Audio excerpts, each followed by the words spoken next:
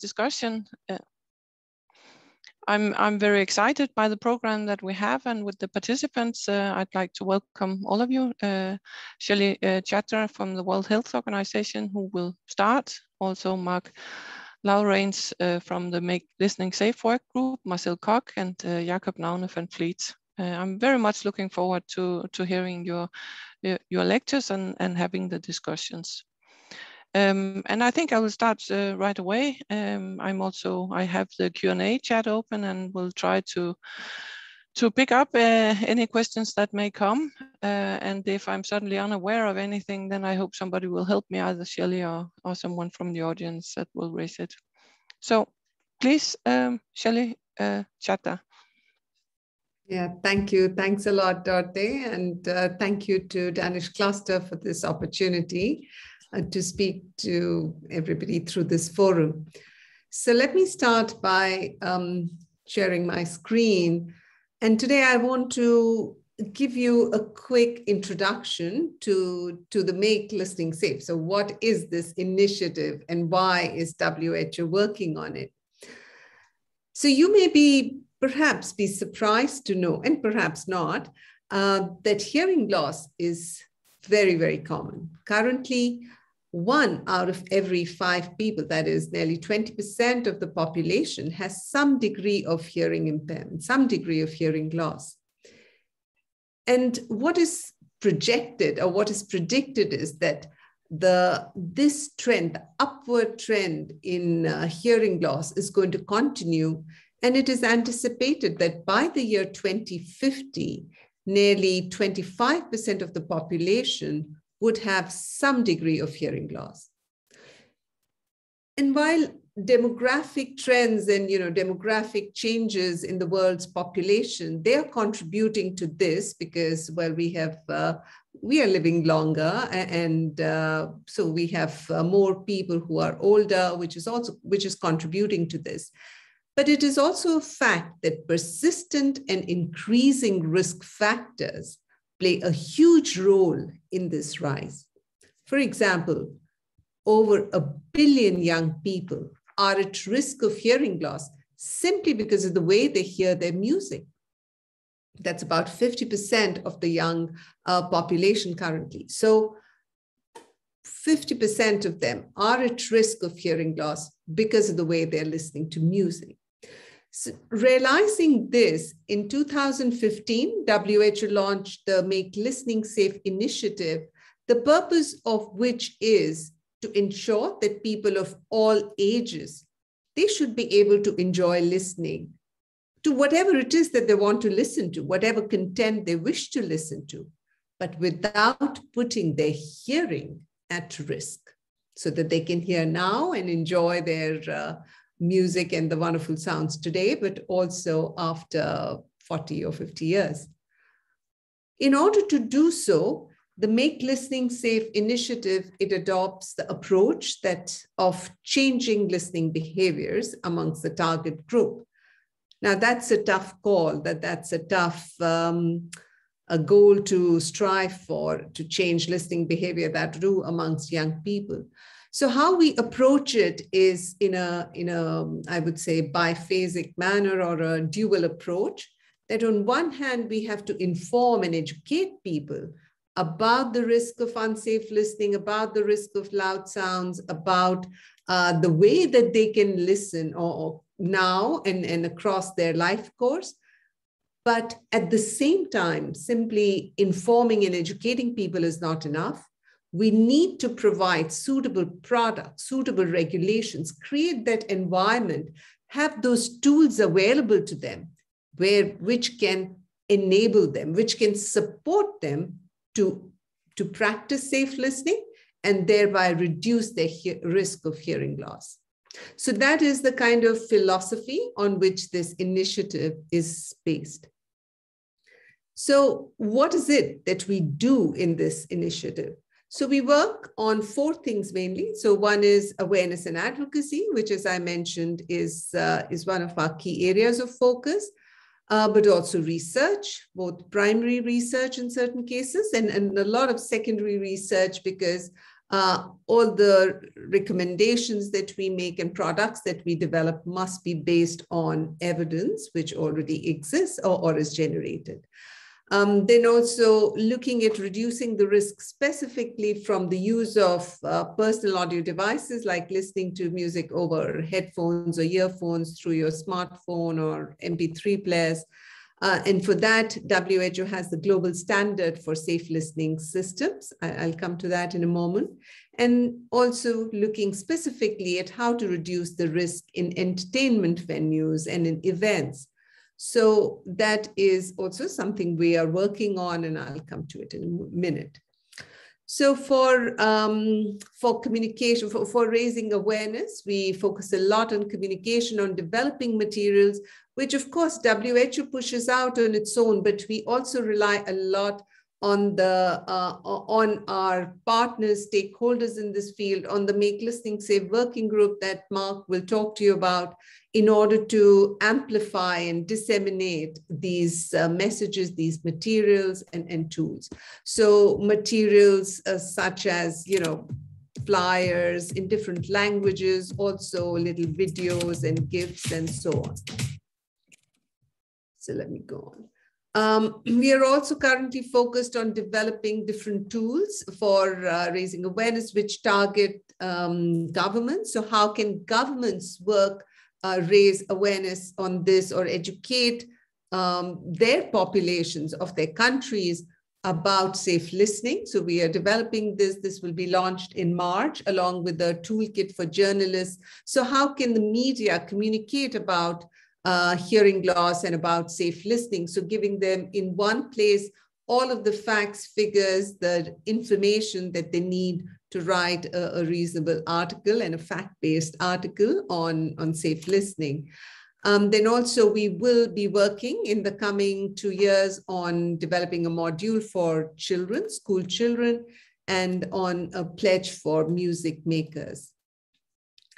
I mentioned the global standard for safe listening personal audio system. So this we developed in collaboration with the Information Technology Union, the ITU, which is a UN body, which looks at standardization.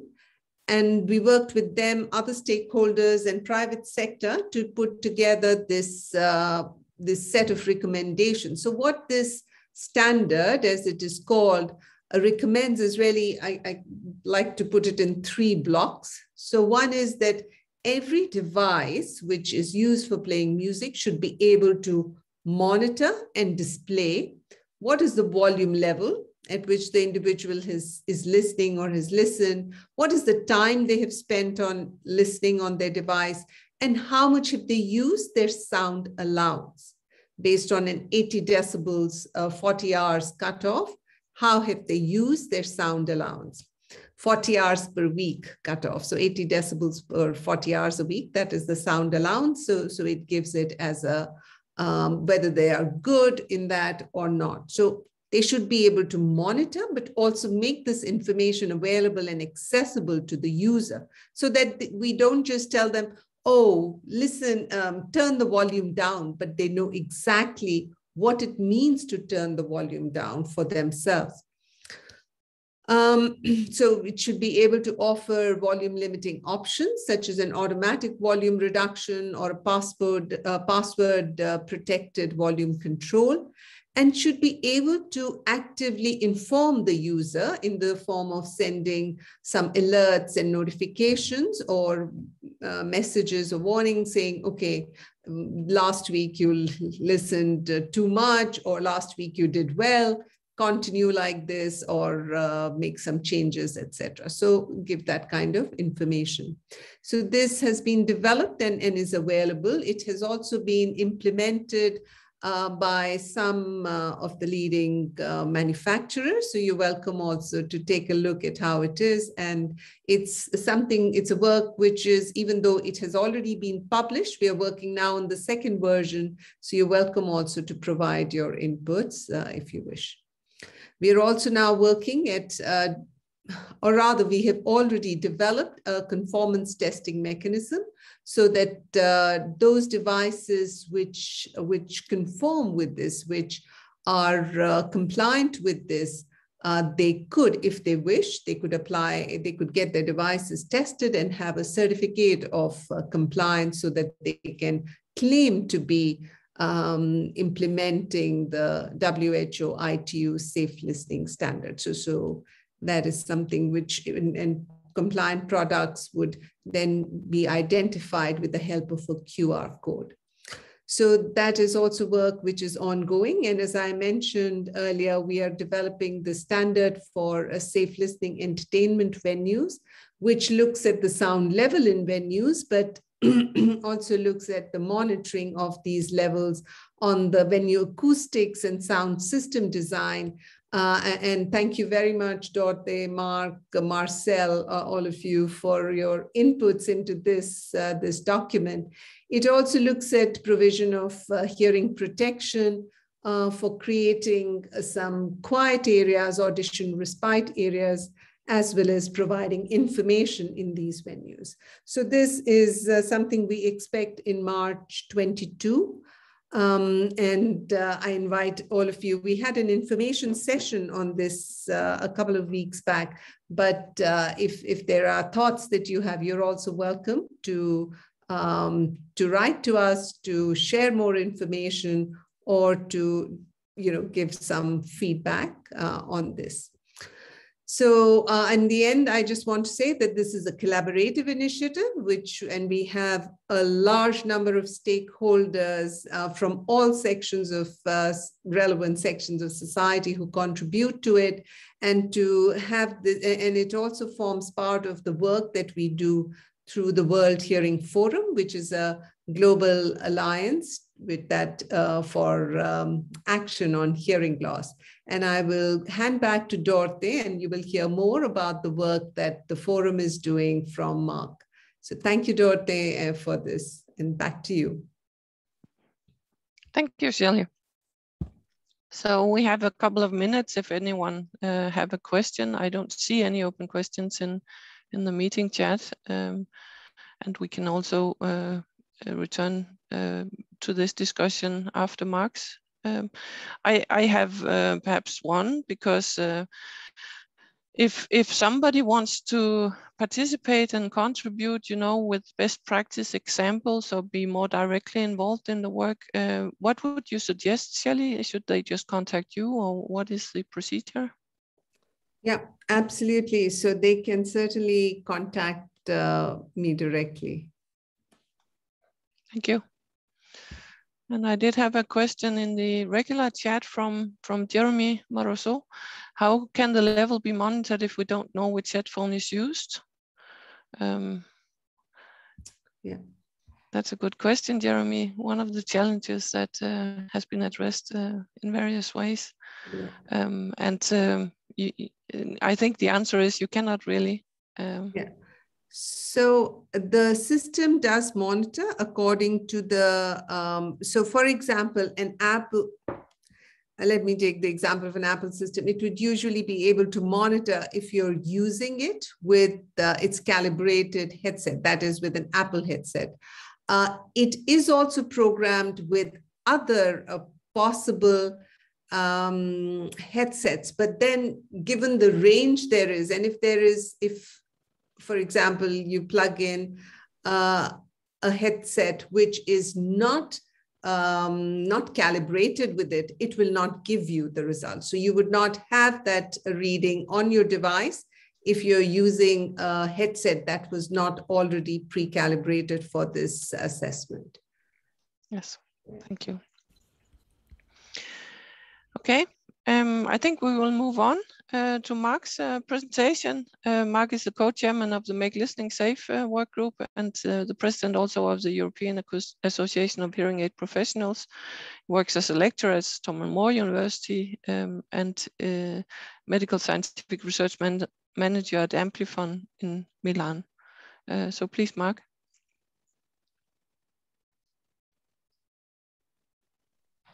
Maybe it's wise to unmute, otherwise it's difficult to be heard.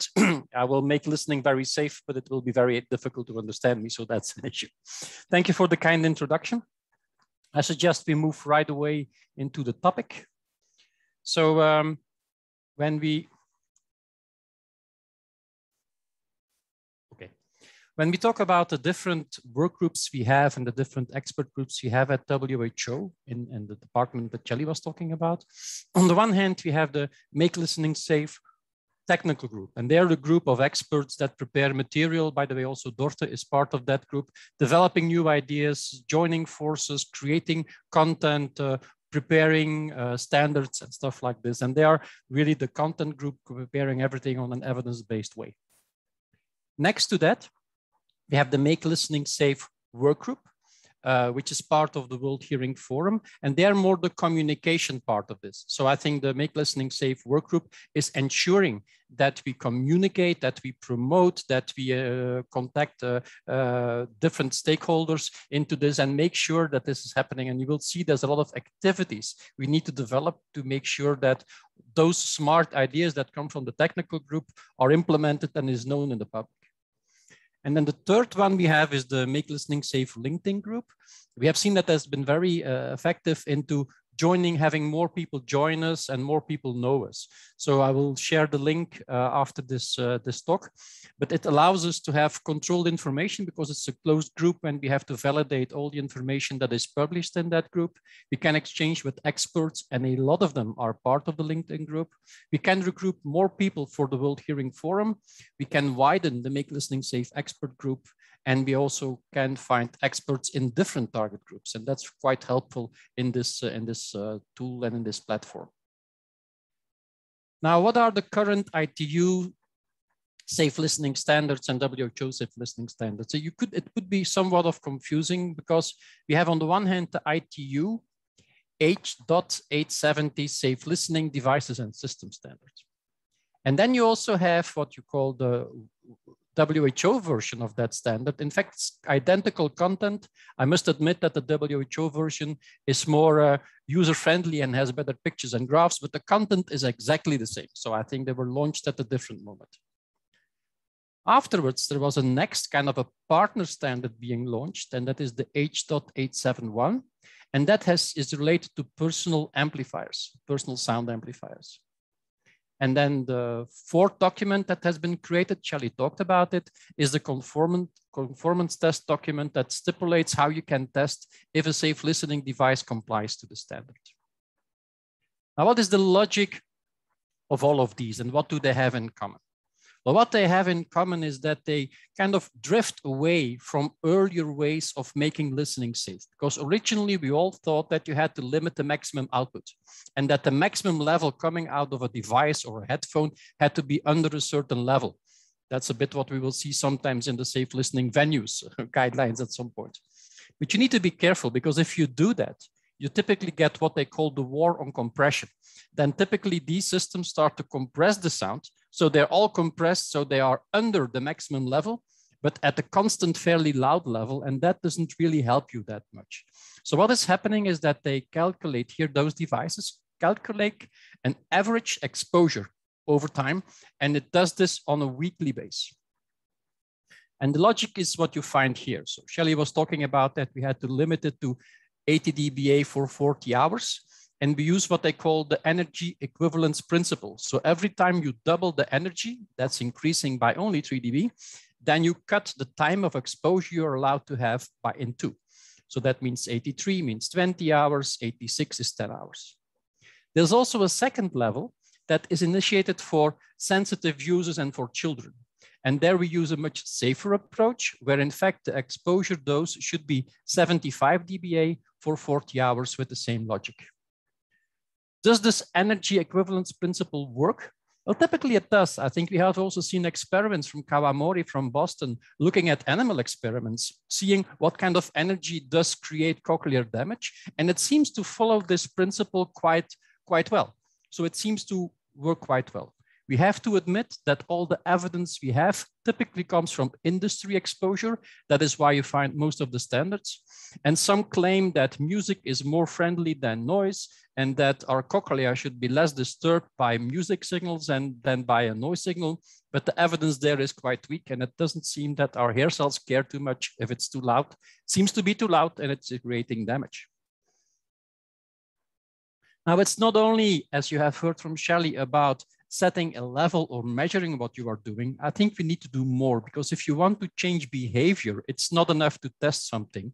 So on the one hand, of course, you want to inform the user about weekly dose. Am I now at my weekly dose? Am I under it? What can I do? But also, what is safe listening? How to use safe listening features. So here you see examples of displays you can use. I must admit that comma something is not used that frequently. I think that typically we give different numbers to show where you are in your weekly dose. But also here, other information about safe listening. Why should you listen safe?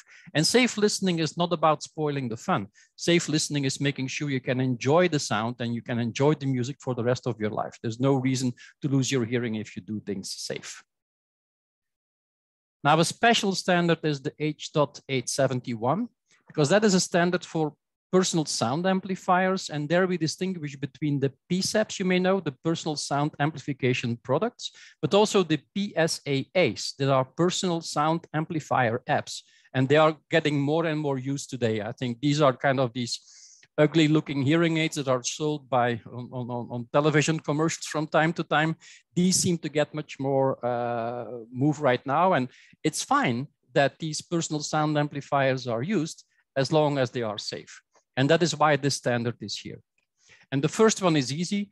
If you have a smart personal sound amplifier, and typically those apps can apply it small, you can use exactly the same logic as you will find in the other Make Listening Safe standard H.870. So your weekly dose has to be less than 1.6 Pascal square hours, which is a complicated way to say 80 dB exposure for 40 hours at that moment.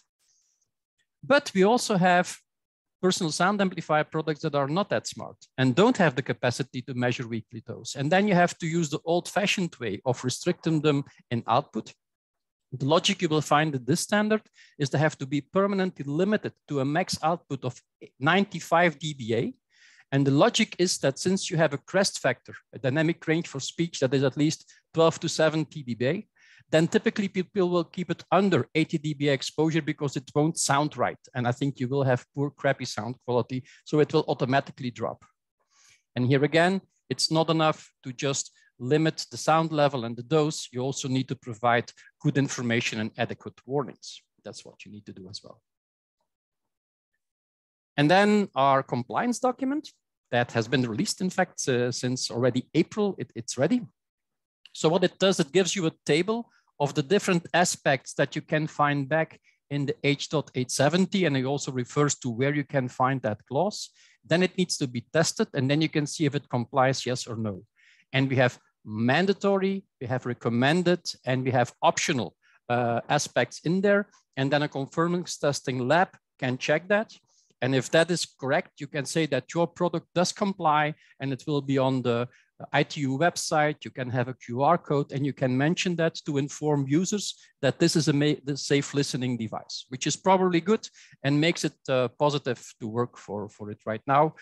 So more and more products are implementing this standard, and now this compliance we have to promote. I think it's a very good way to make it attractive for manufacturers and products. But what about the future? You heard from Shelley that we're already working on the next version, version of the H.870. And one of the new things is there also, which is in there, is to include smart headphones. Because today you have smart headphones that in fact can already calculate weekly dose on their own. So they have the capacity to calculate this. And since you may use your smartphone as a smart headphone quite frequently, that's also a smart way to implement this information. And they have ways of communicating. Also, they can display the weekly dose typically on the smart device to which they are connected. So that is possible. Another new standard we're working on right now and starting to develop is a safe listening standard for gaming and esports. And there I would kindly invite all of you, if you know somebody or if you have expertise in this domain, please let us know, please contact us, because we want to use all the expertise available. We have learned that there are many esports where the sound level is very important. And a lot of those esport players, they put the sound level very, very high. So they will be the first one to hear a certain signal, and they will be the first one to do something. I was nearly going to say to shoot, but it's mostly shooting that they will do at some point. If they hear where the sound is coming from, and if you set it loud, then you will be able to play better But of course, what is then the risk for your hearing? So there is a lot of discussion going on how you can make these safe. And I'm sure it's definitely possible just looking into this. Another level we want to look into in the short future is car audio safe listening. So inside the car, the sound systems who are there, of course, it's different because you don't use a headphone at that moment. It's a different way of connecting and calculating and evaluating the sound level. But there also, I think we need expertise. And of course, we need car manufacturers, acousticians working in the car industry and psychoacoustics looking into this. So there again, if you have expertise, if something is happening, if you know more about it, please contact us. We will be very happy to involve you in the development and in the expertise group. And then something which should be ready on the 3rd of March 2022, Shelley talked about it as well, is the safe listening guidelines for entertainment venues. Now, question is, do you have other ideas? Do you have a feeling that there are other devices, other aspects of which that would need more safe listening guidance, where we should develop better information, better quality standards? What should we do? If you have ideas, please share it in the chat or send it later to Shelley, to me, so we can include it, because we want to make a world where people's hearing shouldn't be damaged by unsafe listening practices, and that's what we want to develop. Now, what about this WHO global standard for safe listening entertainment venues? As Shelley said, it was already, we had an information session on the 21st of September. Ian Wiggins, who has contributed a lot to this proposal and standard, he came with an overview. And feature number 1 is you have to set the upper level, sound level limit. Now, we'll go a little more in depth in a second. What is already happening in practice? Typically, you would measure that sound level over a certain period, so LEQ, or in 15 minutes or in 1 hour. There are different levels which are advised. But that is not all. How do you monitor those sound levels? And we know there's a lot of debate and discussions going on how to do this right. And it's a little shame that every time we should invent the wheel again. There are good common practices that are already there. And that is why the idea is to really make them very clear, very practical and pragmatic, how to do it in the right way. You also see that if a policy evaluation has to check, where should you check that? How should you monitor? The third one is the venue acoustics and sound system design. I think it's the days are over that you had one big loudspeaker in the front at the front scene, and then somebody standing close to that has completely damaged hearing, while a person sitting at the end of the row doesn't hear a thing anymore. That is not good sound design. You can make sound much better distributed. You can ensure better sound quality in a very good way if you develop that right. Then the provision of hearing protection. In a lot of instances, the upper sound level is too high just to be working on its own. So you need hearing protection to combine that. But then how do you do that right? Do you offer it free of charge? What kind of protection do you offer? And then including quiet areas. And that's also new, because I think giving your ears a rest, what should that quiet area be all about? How to handle that right and how to promote that. And that is what is now in development in that new global standard. And we need all of you to help us promote that and to convince governments to start adopting them and turn them into policies. So in our Make Listening Safe work group, what do? We have, in fact, 4 key objectives. One is the first one is the most difficult one. It's to increase awareness of the importance of safe listening and to change behavior for the target group being very young people. And I know that's quite a challenge, but I think that's what we need to do. Otherwise, it doesn't make sense. The other one is objective 2, convince smartphone and headphone manufacturers to implement the WHO ITU global standard for safe listening devices, and also now to convince them to have them tested, to look at the conformance document, and to really promote the fact that they have these smart listening devices. ITU is supporting us big times into this, and we have more stakeholders helping us to achieve this goal. Objective 3, and that's what will be needed for the global standard for safe listening venues, is to convince policymakers, governments to adopt it. And that's why we need a lot of stakeholders on board to help us to do that. We can't do it on our own. It's not WHO that can call the shots. I think it's a lot of people we need to involve here to make this implemented. And the fourth one, and I think an audience here is probably also consisting of a lot of these people, is to inform sound engineers, event organizers, musicians, the music industry, recording companies, and others about our safe listening standards and guidelines, and of course, the venue standard as well. So our technical group and our expert group have already developed multiple aspects. There was a publication from Elizabeth Francis Beach. They have made multiple reports on what is happening. If you look at the maximum PEEP level now, like LEQ 15 minutes in the Flemish part of Belgium, that is set at 102 dBA. In Brussels, it's less than 100 dBA, but then for a longer period, for an LEQ of 60 minutes. In France, they have also set it to 122 dB LEQ 15 minutes. Switzerland, again, 100 dBA LEQ 60. You see there's a difference in how long you measure, how long you calculate that average, and how you set the level. But that is typically high, right? I think that is more than typically you would be exposed to in a safe way. So that is why hearing protection plays a role. And that is why at that moment, the use of hearing protection is a good idea, because if you look at the other logic of the ITU standard, is that exposure should be limited to 80 dBA for 40 hours. Yeah, 102 is more than that, let's be clear. So we have to do something about it. And that is why if you wouldn't protect your ears, at the concert, you could only listen to 18.8 minutes, and then you would have your full week of exposure. Mostly concerts are longer than 18 minutes. So I think it makes sense to do something about it. And for children, it would be only 6 minutes, by the way. So that is why earplugs should be provided, and they should lower the level in round about 20 dB. Can they do that? Yeah, typically they can. They have about 10 dB attenuation that is possible. But then the issue is that young people don't like to use earplugs. They claim they're uncomfortable. They claim they destroy the sound quality. They claim they make understanding speech very difficult. So there's a lot of reasons why they are not using them. And actually, if you look at this study from UNESCO, it's kind of disappointing. You see there's no country in which hearing protection is used more than 15% of the cases when people know that they're exposed to louder sounds than so it's harmful for their hearing. So I think we need to bridge that gap. In a recent publication from Crutzen, they talk about a promotion scheme, a health promotion scheme to help increase this level. And they see that they move to 23%. So it's an increase from 14 to 23, but let's be fair, that's still quite disappointing. The good thing is the 14% is in fact the same as we found in the other study we're looking into. So they seem to comply, but it needs to be much more than that. And that's what we need to work on. That is why at our audiology department in Antwerp at Thomas More, we had a study looking into, are these things real? Are they facts or are they myths? And we looked into a speech understanding and noise with a speech and noise test.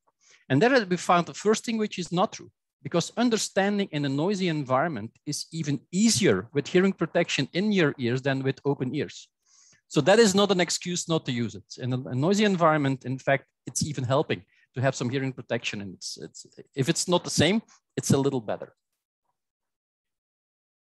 What about the attenuation? Well, you see that most of those systems do attenuate about 20 dB, but some attenuate a little too much. And typically the cheap hearing protection, the foam protection, is attenuating too much at the high frequencies, which could explain why people complain about sound quality.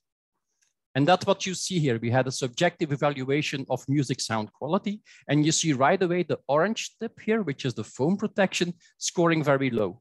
Not so surprising, because if you lose high frequencies, the sound of the music is not as crisp. It's different. You miss some information. And it's better to use custom-made or instant fit reusable hearing protection that has music filters. And the same goes for comfort. We see also that the instant reusable hearing protection or custom-made protection with filters is typically much more comfortable when wearing. So that is why we came to these conclusions that all of these myths that we have seen are contradicted depending on what you use, because they seem to be true when you talk about foam disposable hearing protection that is typically handed free of charge, except the not understanding and noise. But all the rest seems to be correct. But if you use systems with filters, most of these issues are solved. And then the question is it such a smart idea that we promote to use the fact that event organizers need to distribute foam hearing protection free of charge? Because it's counterproductive. Because if then young people experience a bad sound quality or other issues, they will not change behavior. So we maybe need to find smarter ways to make better hearing protection available. And it's also much more friendly for the environment, because after a concert now, instead of seeing a lot of typical waste of your sweets and stuff like this, you see waste of earplugs, which is not the idea. I think make it reusable. So what about promoting? And that's the last part we're promoting. Like if you look into, for young people, what we need to do is that we need to motivate them. We need to inform them. We need to encourage the use of hearing protection. We need school programs and school books to talk much more effectively on how we can protect our ears in a good way. We need musicians to talk to young people and promote safe listening. We need more information, and typically the real source of information today is Wikipedia. So I think we have a scene there and we have a Wikipedia page. Let's inform them. We need to have better digital campaigns, because young people don't read the books all the time. I think we need things that attract them in a good way. And of course, we can use the LinkedIn group. So all of this needs to be done. Also, events like this, the Danish Sound Cluster special session of Make Listening Safe. Of course, we need to be there and help promote it. That's also what we are doing right away, talking at different conferences, making the WHO guideline available, share learnings from other countries that have done it, promote and share information on the importance of safe listening, create Make Listening sessions at conferences and large events, also for a wider public, not only preaching to the converted and to the audiologists and to the sound engineers, but to all of them. And then last but not least, this is the fact. I think we were quite happy that we could, we had the the Audio Engineering Society helping us to create good documents, to create a good session on safe listening, provide clear quality documents, focus also on the sound distribution in a venue, promote good sound design venues and events. I think UNESCO Week of Sound also promoted the Film Festival in Cannes on the best sound experience, how and why to create quiet areas, clear guidelines on how to measure, celebrate good examples, because all of them are our heroes. And that is why we need all of you. I will share these links. Please come and join our Make Listening Safe LinkedIn group. You're very welcome. We will make sure you get access. Please visit our Wikipedia page. And if you see some things that can be improved, inform us and we'll help you to do it. And please become a member of the World Hearing Forum and join us and the other stakeholders in doing all of this. So thank you for giving us the chance to talk here and to promote what you're doing. And I'm very interested to hear from the other presenters at this session, what we can do more about safe listening. Thank you for your attention. Thank you very much, Mark, for a very informative presentation. We have had a lot of questions in the regular chat. If you can find your way to the Q&A chat, which is just next to the regular chat, it just have two small bubbles and it says Q&A below. It will give us a small advantage in administering the questions and answers. So 3 things, Mark, and we are pressed for time, so your quick answers. First thing, are hearing aids required to have the same limits as the PSAPs, weekly dosage limits? Are they allowed to deliver more sound because of the person's existing hearing loss? Yeah, there are different guidelines. So people with hearing loss, it's different.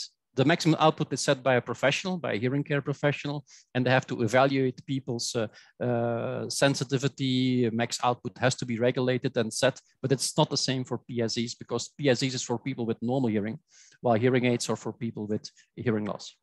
So it's different. Exactly, thank you. And then there was a question about virtual reality devices. I'm guessing a little bit that, but it might relate to the helmets and these, which are sort of a little bit irregular headphones, so to speak. Would you consider these to be included in the current standards for headphones? I think it's quite interesting to check that, because if they are used in gaming right now is not included, and it's not in the scope of the current standards, but it's part to be in. So let's have a look into this, and we need to study that further before we can really give a clear answer to that. And then the third question before we move on, relating to indoor sports stadium, there's also a comment relating to other hobbies such as dance studios, ice rinks, etc., where Shelley has responded already for us that these are not currently included. Do you think that they can be included with the standards in progress, or do you think we need to develop specific standards for this? Typically, these kind of open space events may need a different implementation of the standard, because sometimes the natural sound is so loud, right? You need to look at the difference between amplified sound and the natural sound indoor. But I think it may be smarter to use a specific standard for those specific circumstances. I think it makes more sense. Thank you. You're welcome. I think we have to move on in the interest of Shelley. time. Yes, Shelley? Say, Dorothy, that the standard, which is currently under development, applies to places where amplified music is being played. So even if that is a fitness class, it would apply to that space, but it does not apply to sporting arenas and so on. Thank you. Well, thank you. We may have a little bit of time at the end of the day where we can catch up on any remaining questions. Please try to see if you can find the Q&A question chat rather than the regular chat. It will give us more advantage in seeing all the comments. And then the next speaker, this is Marcel Koch, who has founded the Dutch company DB Control, and it offers specialized consultancy in sound level control for large events. Please, Marcel. Isn't it Jacob first? I have you as the speaker now. Oh, that's okay. Problem. Would it make sense if Jakob went first? Maybe. Running order. Sorry, maybe my confusion. I'm sorry about that if I may have the order wrong. We can take Jakob, that's fine. This is, if you agree, Jakob? Totally fine, all good. So Jakob is background in live sound and has worked with Vega for 5 years. He has developed an innovative software and hardware solution, the 10EC, that provides audio professionals with the tools for greater system analysis and monitoring. So please, Jakob, and I'm sorry about the confusion if I have the list wrong. All good, Dor. I've been more confused this morning. It's all good. Well, thank you, everyone, and thanks for having a opportunity to speak today. With the past 18 months of pandemic, just even being back to having loud concerts being an issue is good, and I'm happy we get to talk today. I intend to share some of the following things here. I'll be spending about, I think, 15-20 minutes to try to cobble some food for thoughts about the scope of the challenge with live concerts and the reality of the industry today. I'll start with a few facts from the industry, and then look outside our own little universe and try and pick some best practices from outside live sound. Then take a look at the status quo in our industry when it comes to legislation, and Mark already sort of hinted to this, so we can save some time here. And then I will give a very quick look at 10EC as a potential tool for this aspect number 2 of the standard to really monitor sound. My hope is that you will take away the reflection that loud noise is indeed harmful to your hearing, that there is no way around it, that concerts and live events on a broad scale is a potential source of hearing impairment. We already seen this in some of the previous slides, but also acknowledge that to most people live shows and live events of all sorts is only a fraction of the exposure that they have on an average year and every average week, and it may not be the biggest concern for their health over time, but clearly there's still things we need to do and consider as an industry. Just to get started here with establishing a few facts. Exposure, as I said, to loud noise is a risk, obviously.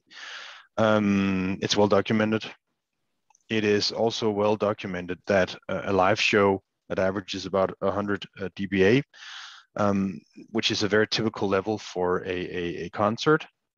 You can only run that for about 15 minutes, then you use your day exposure if you assume the health and safety standards for workers, so 8 hours of 85 dB. Mark presented a slightly different figure, but for 40 hours a week, but the logic is still the same. Concerts are not something you should endure for a long time per day from a health perspective. However, and this is the conundrum, we need to recognize that the business model for the event industry as a whole is to create noise. That's what people are buying. They buy a ticket to go see a show. So the noise we sell is fundamental for us to operate as an industry. And last but not least, people want this, right? We do this on a voluntary basis. We even pay good money to go see live shows. And this is really the in a nutshell, we know loud sounds are potentially hazardous to our hearing and could impact our ability to enjoy music over years. Yet millions and millions of people actively pursue this leisure time activity. So we need to find a way to solve this conundrum. I took the chance for this call today to reflect on what does this look like outside audio? What if we remove audio from the equation altogether? What does this actually look like? And I came up with a few things. This guy, for instance, he's jumping off a cliff with a rubber band tied to his feet, right? It's a bungee jump. And jumping off a cliff with a rubber band is a very poor survival strategy, if you will. Yet many people do this voluntarily on vacation and traveling because it's exciting. The bungee jump industry actually has reportedly fewer casualties per 100,000 jumps than traffic, right? It's less risky to jump in a rope out of a cliff than it is to commute to work. And why? And that's because the industry came together and created best practices and standards for how you make this leisure activity safe. The same goes for something like scuba diving. Nitrogen bubbles in the brain is definitely not something to be toyed around with, but we still jump in the water with the oxygen tanks on our back because it's amazing what you get to see underwater on a coral reef. The scuba industry is also very well regulated through ISO standards. And there are, of course, injuries every year, but they are also really tried to be kept at a very low level to manage the balance between the risk and the leisure time activity hearing. Last but not least, throwing punches in each other's faces, right? Boxing is very popular, whether it's Thai boxing or kickboxing or normal boxing, and getting a hit to the head is not healthy. Yet people still pursue this leisure time activity because it's good exercise. If sweating and jumping around is your thing, this is really a way to get to do that. So also here you have headgear, you have gloves, you have, if you even choose to combat in boxing sports, there are rules of engagement. When do you stop hitting each other, etc. All of this is a little abstract, but if you start tying it back to what I just showed, you may start to see the parallel here, right? But just to make it sure, like these industries, like bungee jump, like scuba diving, and like boxing, the event industry, the live sound industry offers an amazing recreational joy to millions of people. Obviously, from fact number 4 here, but we also know that we induce risks because it's loud. It's too loud from a health perspective. And we as an industry need to manage this in the same way as it is done with the previous examples, right? So this is why I'm so happy for this call today, because it involves creating common codes of conduct, standards, and even working with legislative bodies to add proper rules, which is what Make Listening Safe is really tremendously progressing on a global scale here, right? The entire premise of this industry is to produce sound levels that exceed general recommendations. There's no way around it, right? So we need to accept that concerts and other events can and should never be governed to be 100% safe from a hearing standpoint, but we clearly need to own the responsibility to protect the customers of this industry and keep them coming back. So that was a little bit about the facts or the logic, at least with which I go into this.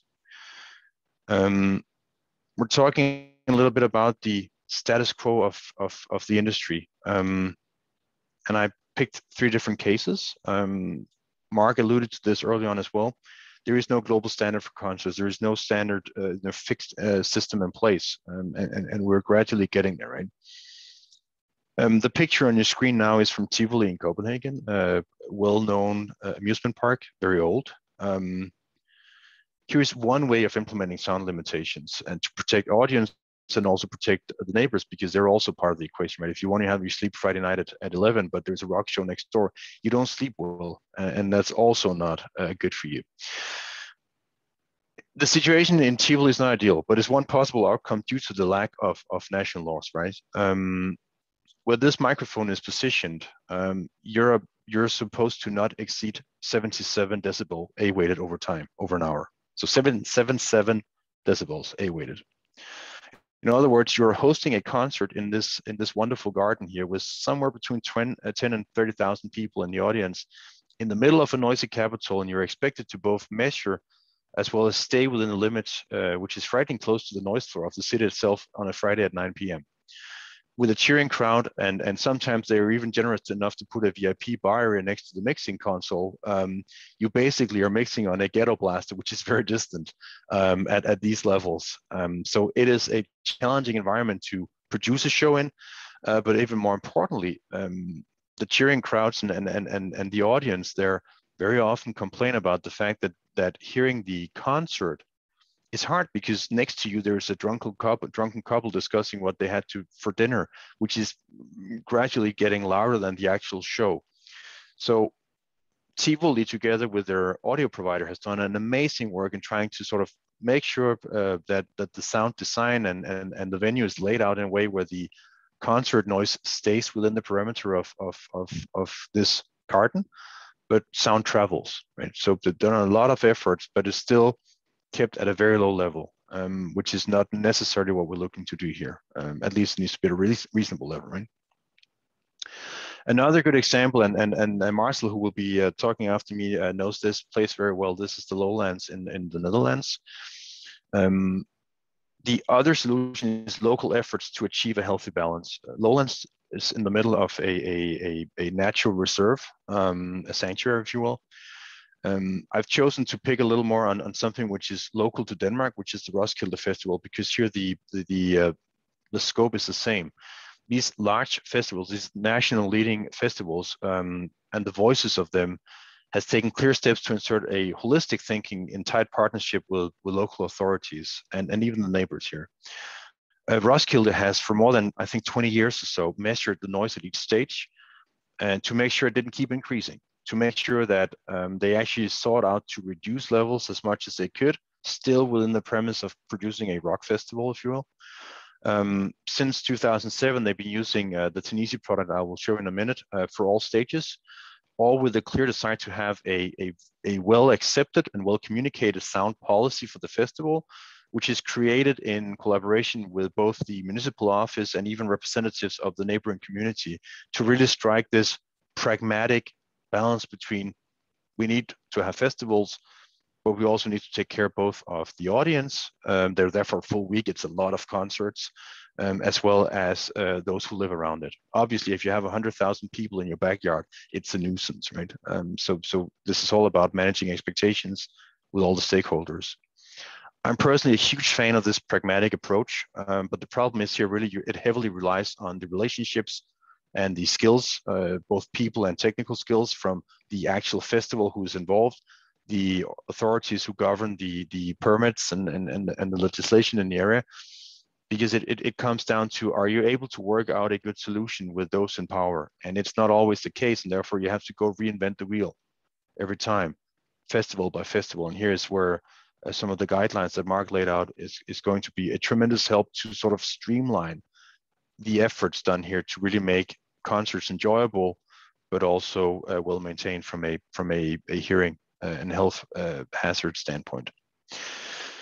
And the last one we can skip pretty quickly because Mark already talked about this. There are national legislation in place like Switzerland, Sweden has it, France, parts of Belgium have it by now. The challenge with the national laws today are that they are a result of what has been done and who was asked. Switzerland is a prime example of a place where they probably reined it in a little too much. It's nearly impossible to play concerts at what I would call a reasonable level in Switzerland because the rules are very strict. And that makes for somewhat disengaging concerts. And you even have bands who choose to not play in Switzerland because they are not comfortable with presenting the product, i.e. the concert, to an audience at that level, right? And again, this is why having a more global standard that you can look to, which is well defined based on evidence and with the power of WHO to support it, this will really help us progress this topic. So status in a nutshell here is there is regulations.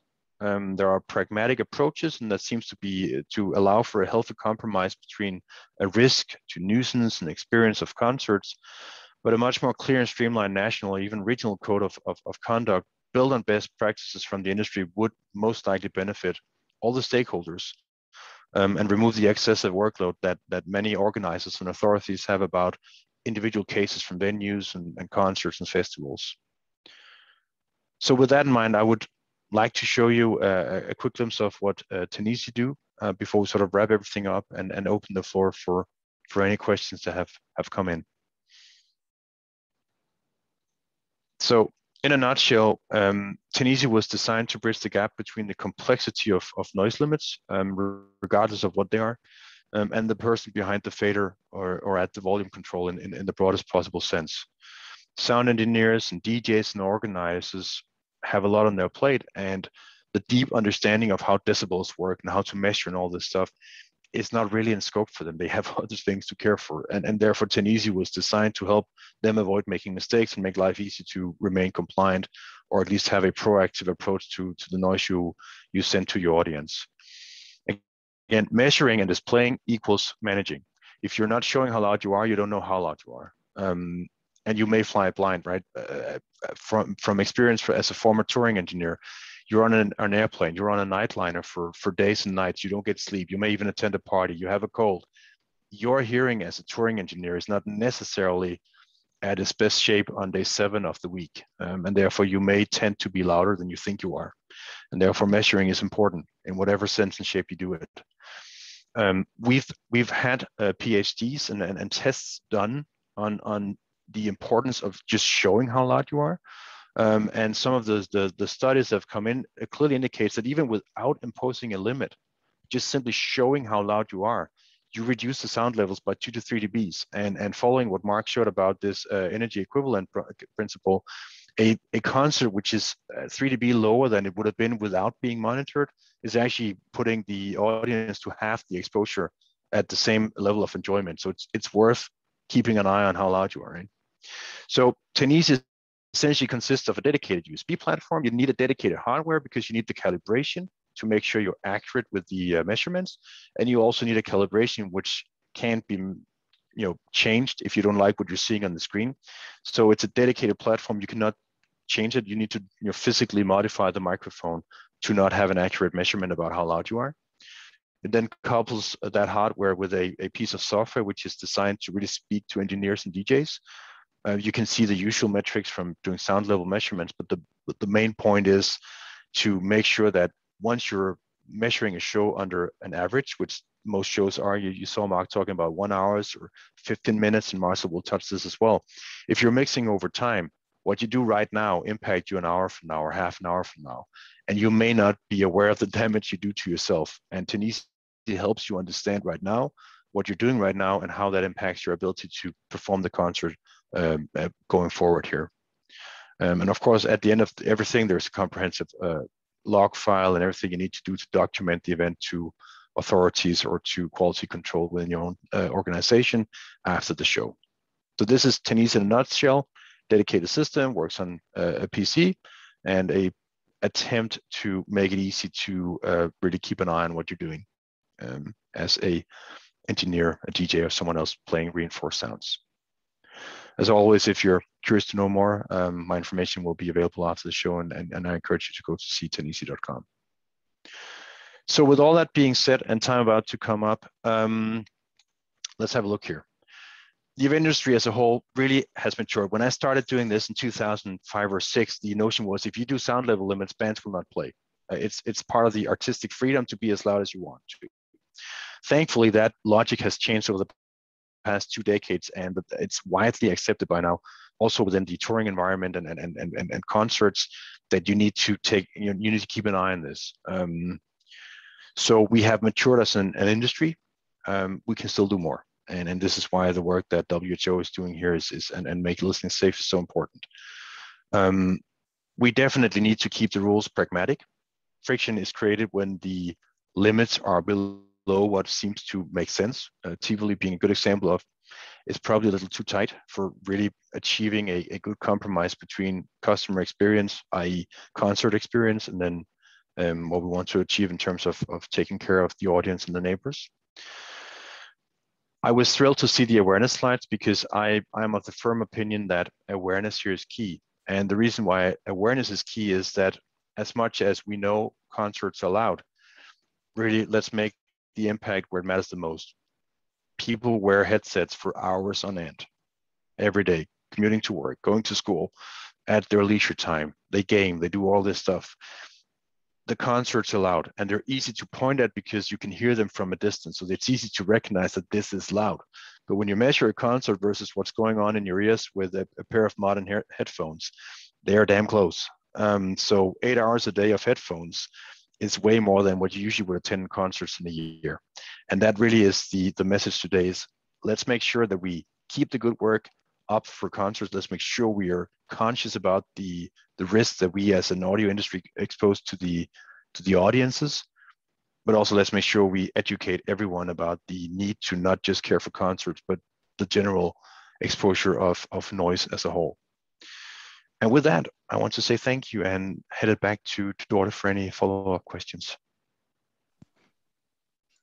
Thank you, Jakob, for a very interesting presentation. We do have a few comments in the chat. We also have a comment from someone who's not able to write into the Q&A chat. So maybe we have a technical problem on that because I can see no one has actually made it to the... That's me, actually, sorry. Okay. Because I'm in the panel, I cannot write in the Q&A. Okay, anyway. Yeah. One question that I noticed is whether if you don't have amplification, whether it's relevant also to monitor in a similar way. Would you respond to that one, Jakob? Or? I can try. I mean, classical music is a well-known case of people with hearing impairment. If you play the violin for 8 hours every day, you ultimately damage your hearing. It's a loud instrument when you're close by. I would make the argument that it's more a case of personal protection here than it is a case for reinforced, because the typical sound pressure for the audience at acoustic events is not at a point where I would say it's jeopardizing anyone's hearing. But for the individual practitioners of classical and acoustic music, definitely. It's a challenging topic that's been covered in many surveys because it's difficult to wear hearing protection when you're playing the violin because of the occlusion effects. So yes, for practitioners of the music, yes, it's a challenge, yeah. Thank you, and I very much agree. And there were several questions also in the chat, actually already back to Mark's presentation relating to occupational health and safety. And maybe we should emphasize that today is more about the leisure exposure. There's standards and regulations in place for the protection in work environment. And in this case of the musicians, of course, there's also professional organization which has to attend to the musicians' health, which is often a very difficult balance because they need to practice, so they do need to expose themselves to relatively high levels, not just during performance, but also during practice time. So let me see if I missed any further questions. I think there was one question relating to whether it's relevant for studio engineers also to use 10 Easy in the when mixing. My guess is that it's the playback level anyway that controls exposures. But Jakob, is it relevant? I mean, I'd love to sell it to an easy to every studio in the world. That would make me a happy man. It's a for-profit business, but generally speaking, I think it's shooting, sparrows with a gun. You definitely should keep an eye on your mixing environment because as you listen fatigue over the day, you tend to crank it up.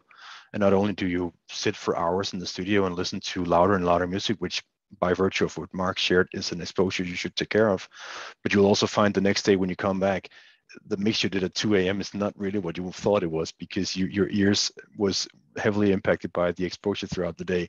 So yes, I would advise everyone who has a studio to have some sense of understanding for how loud they're mixing it. It will help them in many ways, not just with their hearing. Thank you. Very relevant. I don't have any more questions in the chat, and I think probably also in the interest of time, we should move on to Marcel. And thank you for bearing with me with the order presentations. Marcel? Yeah, you're muted, Marcel.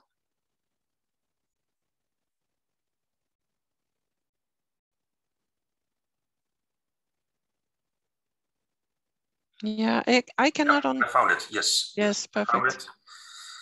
And now the presentation.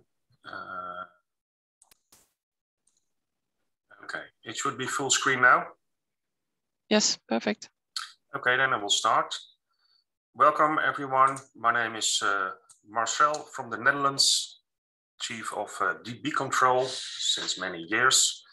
And I'm working as an acoustic consultant, mainly in the Netherlands and in Belgium at large events and mostly outdoor events. Doing consultancy before the event, doing measurements during the event, and making reports after the event.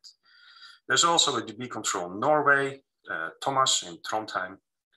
You see the email addresses for any questions. The slides will be available after this webinar.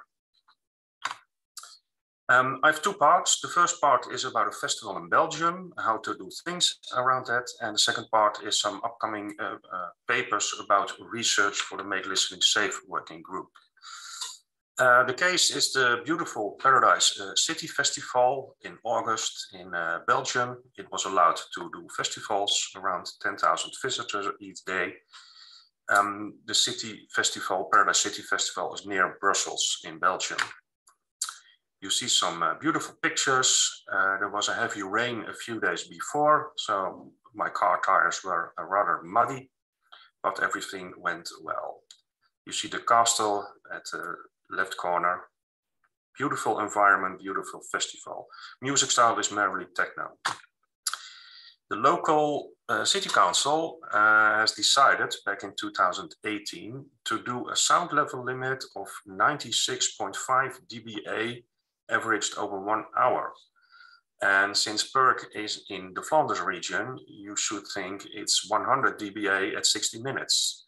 But local government can decide to go lower. If they want that, they can do that. Not higher, but they can go lower. Why 96.5? Well, there was one political party who said 95, and there was another political party who said 98. And as a compromise, as always in politics, 96.5. That's rather easy to go. You put up your 1080 measurement computers at 4 areas at front of house. And you think, well, that is easy work. I only have to enter 96.5 at 60 minutes. And there is a little trick in 10easy. When you use Control E, you get a little pop-up screen and you can enlarge that screen. And then you have one screen, one number. Easy going. Work is easy. Not really. There's more difficulties to come.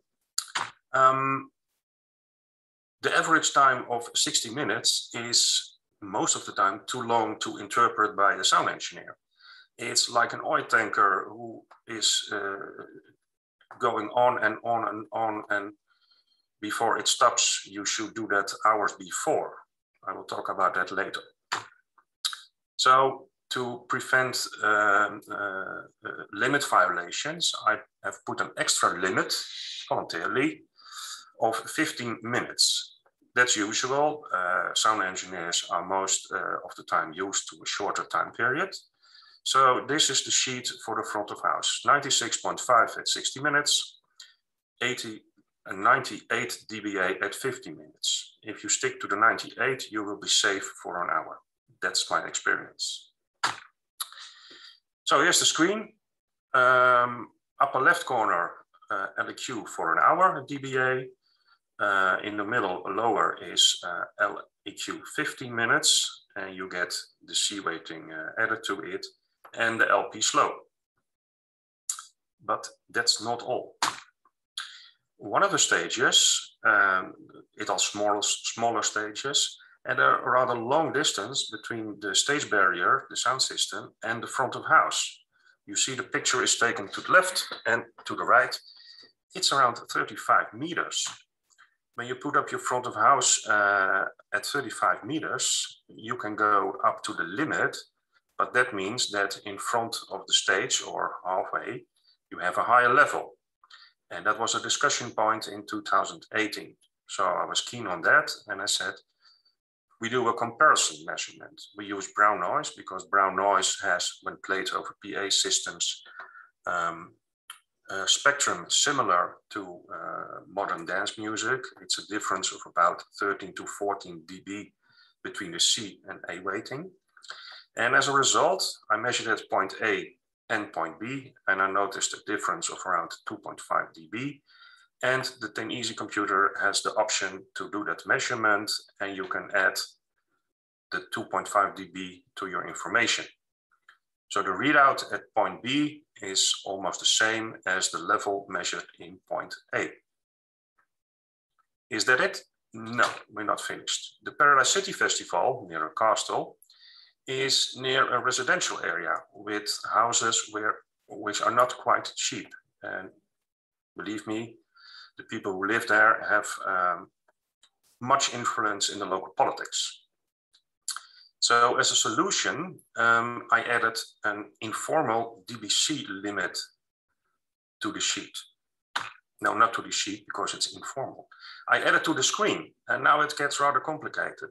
From 1 dBA in the beginning to LEQ in dBA 1 minute, and by means of the pop-up screen, the C-weighted level at 1 minute. And of course, where it all started, the LEQ at 60 minutes dBA. And to steer some things, you have the 15 minutes below. From one simple screen to a screen full of information. And of course, the DBC is added to handle problems from the neighbors with bass frequencies. That is about a festival. The second part is about some upcoming papers and publications about research. And this all started with our visit last year, just before Corona, in Geneva. You can see the details by the web link just under the screen. And we met each other.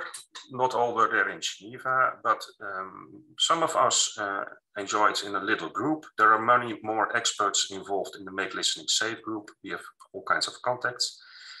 And we have figured out 3 publications which are accepted by the Journal of the Audio Engineering Society. And what we do is we have done a survey worldwide among sound engineers. More than 2,000 engineers have replied on the survey. We think every day about new parameters, timeframes, how to handle large LEQ timeframes. We do research at music events, and we think about how to control the limits and the levels. About the survey, a short summary, more than 2,000 respondents in 5 languages, even in Mandarin, Portuguese, Spanish, French, English. And the publication is accepted, and it will be available end of 2021 or maybe in January. As a result, I will show one result, is that sound engineers prefer the most the 15 minutes time frame for the LEQ. And the second one is 5 minutes, and the shorter time frame of 1 minute is not appreciated very much. And the 1 hour time frame is at the end of the wish list. To show you something more about the 1 minute, 5 minute, 15 and 60 minutes, I have a set of data. It's one day of a rock and roll show starting 11 in the morning. I think it was on a Sunday 10 years ago. And ending up in the evening at 11 o'clock, you see the first band, second band, change over times, a band more ballad singer-songwriter style, some louder bands. And if you present the results measured with the 10easy, you get a graph like this. Vertical, the dBA level, and time on the horizontal scale. 1 minute information. When you reprocess this information to a 5 minute moving average, you get a graph like this. You see the difference, original data, 5-minute moving average. And you can do that at 15 minutes. You see slightly lower levels. And when you do 1 hour, you see even lower levels. And the disadvantage of 1 hour is that it's time lagging. I will replay it. 1 minute, 5 minutes, 15 minutes, and 60 minutes. The highest value of the 60 minutes is always 1 minute or 2 minutes after the end of the show. You will see it here. Interesting. What can you do about it? You need more information. And therefore we figured out we should do something with the moving average. The moving average was introduced by Jacob in 2007 by 10easy. Very interesting. The first use of 10easy in the Benelux was 2008 in Belgium. And from the stock quote analysis, I learned that they use simple moving average, 1 day, 5 days, 20 days, 100 days, 1 year, 2 years. But they also use, for trend analysis, the exponential moving average. You can read more about it at the web link. So we played around with a lot of data files and we figured out we have the LQ 60 minutes, where every minute counts equal. And we have the LQ 15 minutes, where every minute counts equal. But you can play with the second LQ time, between 1 and 30 minutes, for instance. You can play with the slope of the weighting. You can even do more slopes. So the recent minutes are charged more than 10, 15 minutes ago. You can also do an exponential averaging of your last 50 minutes. And there it becomes interesting, because with the smoothing factor, you can try different curves. And we figured out that a combination of the simple moving average of 45 minutes between -60 and -15, and the last 15 minutes by an exponential moving average with a smoothing factor about 1.7, the combination of that was a very good predictor for level limit violations of the 1 hour value. And you see here that when the green line, which is the predictor, exceeds the level limit, you should be aware of problems in the future. In the future means 10, 15, 20 minutes ahead. And this is part 3 of a paper which is accepted by the Journal of the Audio Engineering Society, I think January or December. Next one, Mark already told it, the information session in September, the consideration of the WHO is an upper sound level limit of 100 dBA at 15 minutes. This was a very fast presentation. Last slide. And now it's time for questions. I think I'm just within the time frame, so there will be enough time. Yes, thank you. So we have a few questions already in the chat. For live event, this is by Samuel Moulin, who's asking for a live event. You want to monitor sound level over the entire audience area, or at least at hot spots. Any recommendations about how to do that in a relevant way? You touch on it a little bit, but please, Marcel. Yeah, there's a lot of discussion about the measurement protocol, where to measure, how to measure, include the DBC or DBA. Until now, we follow local country rules, and most of the time they state that you should measure at front of house. That's very practical because there's the sound engineer, there you have some space. Other protocols, like in Sweden and Switzerland or Germany, say no, you have to first measure at the sound check at the loudest point in the area, and then convert it to the level at front of house. That makes it a little bit more difficult, and that makes it more important to do a good sound system design. I think part 2 of the research is to think of a good measurement protocol which fits all around the world, but that's rather difficult. We are thinking about it. Thank you.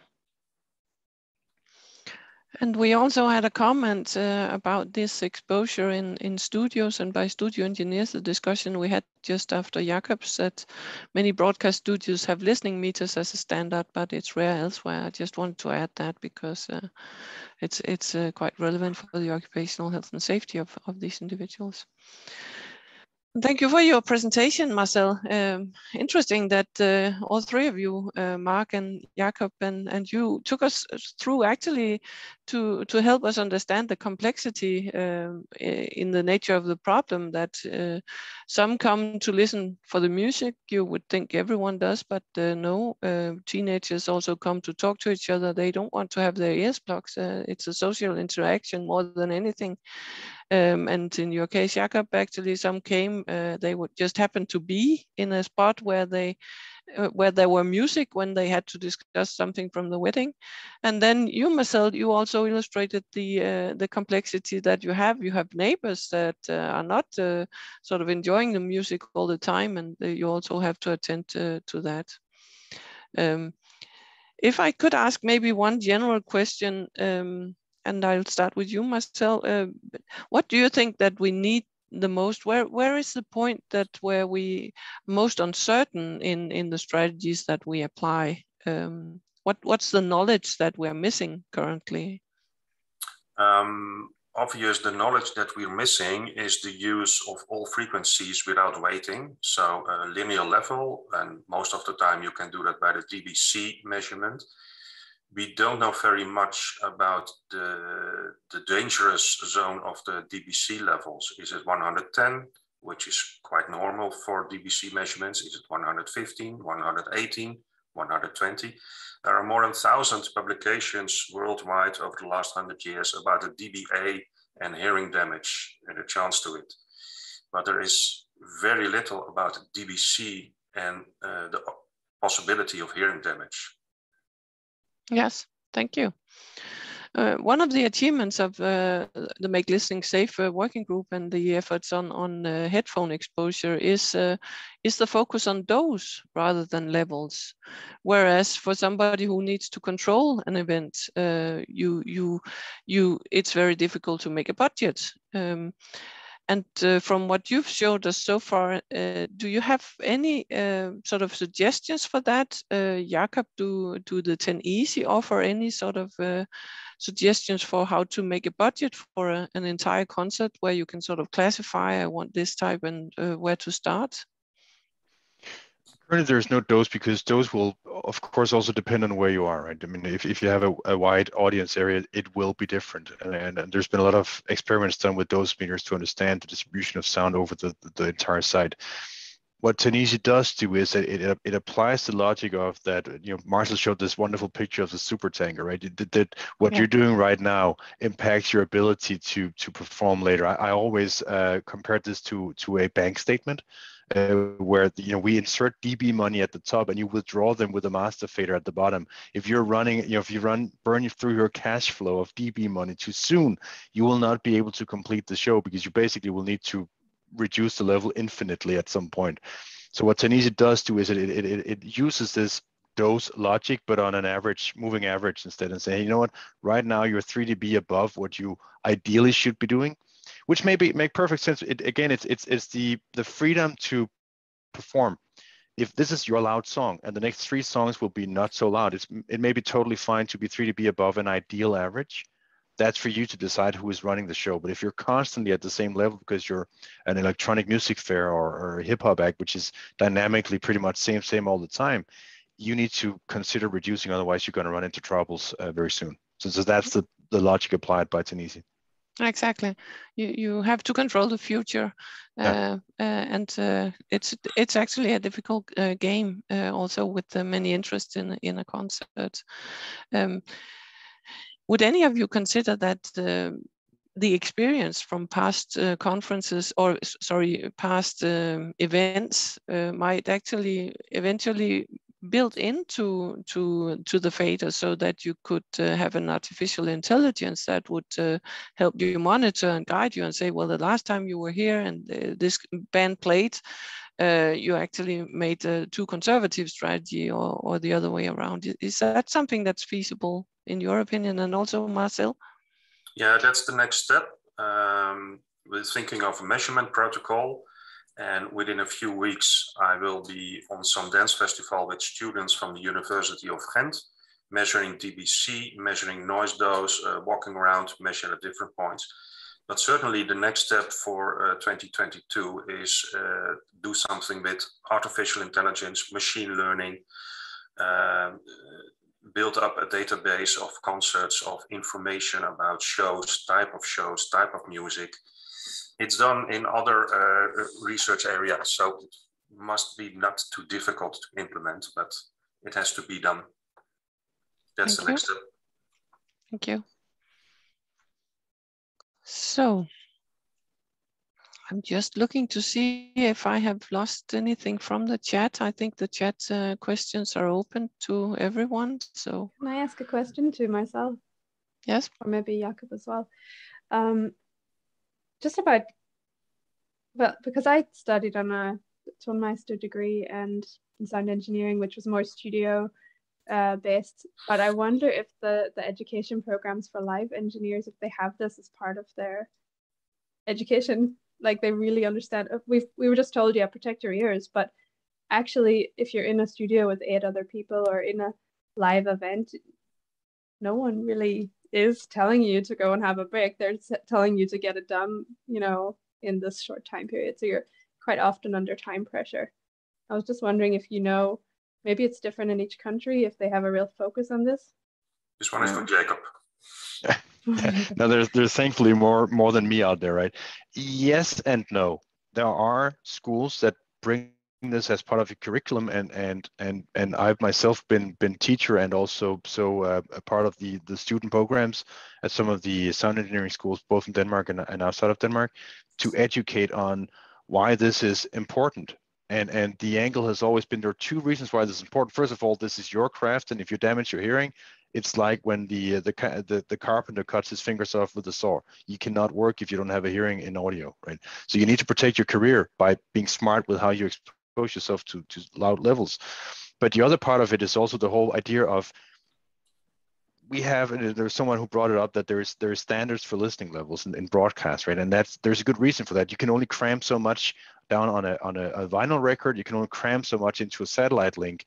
And you can only cram so much audio into your ears before they actually don't work the way you want them to. So awareness on how loud you are, it's not just about the nanny state protecting you from your own rights. It's really about making sure that you do the best possible job, because there are confinements also within our hearing systems that you need to adhere to. And the more you know about them, the more awareness, to come back to Mark's slides, you have about that this is actually a constraint within the environment of audio. I think the better we all do as performers and artists within the space. Thank you. You just need the brave mentor or sound engineer to studio manager, for example, to like lead the way, because I haven't witnessed that. Yeah, awareness is key, anywhere. Right? Even under time pressure, if you make for 10 hours a day, you know, awareness is key here. Yeah. Or 16 hours a day is normal in some. It is. That's kind of what people do. So get it over the finish line, right? It's worrying, yeah. So we have a few questions coming up. First, I think a comment from John Burton. We need to be able to respond as engineers to the dynamics of the music to maintain the excitement that those dynamics provide, which I think we can all agree. It is a live event. We want it to be live. We don't want to limit, you know, the fun at the end of the game, and that's actually why we're trying to have tools and practices that give us the ability to steer the supertanker. And then we have JADB, I'm not sure who that is. What defines loss of hearing according to the World Health Organization? Is it a decreased frequency range pickup or a decreased perceived loudness of sound, or is it both? Who would want to, maybe you, Mark? Yeah, sure. And if you don't mind, I will also post where you can find the World Report on Hearing, because it's looking into this. By the way, the the definitions and the different levels of hearing loss have been redefined by WHO. But it's indeed a very good question, because on the one hand, typically hearing loss is defined based on the level at which you start to hear different frequencies. And there's this whole idea about hidden hearing loss. I think I talked about Kujawa and mouse experiments, where they say that if you have been exposed to loud sounds, right, at some point you will have a temporary hearing loss, but that will recover later and you start to hear back to normal at your basic level. But it turns out a lot of these people have an issue how they process and how they hear louder sound levels. So you need to be quite careful.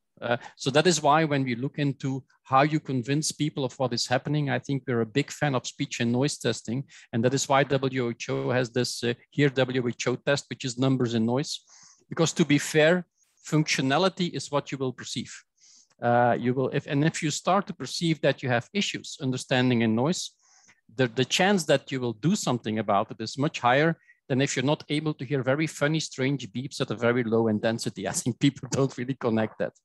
So the levels of hearing loss you will find in the World Report on Hearing, but also there they state that you need to look at much more than that. It's how you understand in noise, it's how you function at different levels. And the level at which you start to hear is a very bad quality judgment, to be fair. Yeah, thank you. Second question, what are the different levels of loss of hearing and what level is some degree of hearing loss? And I think you responded already. It's already in the chat now. I shared the link right away. Exactly. Thank you for sharing that.